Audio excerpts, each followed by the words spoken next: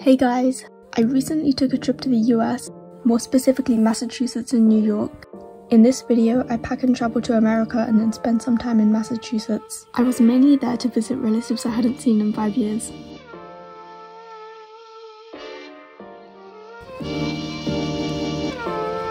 On the day before I left for America, my sister and I decided to go on a bike ride, even though the sun was basically about to set.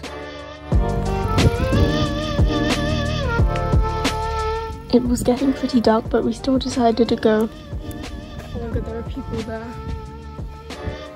What do we do?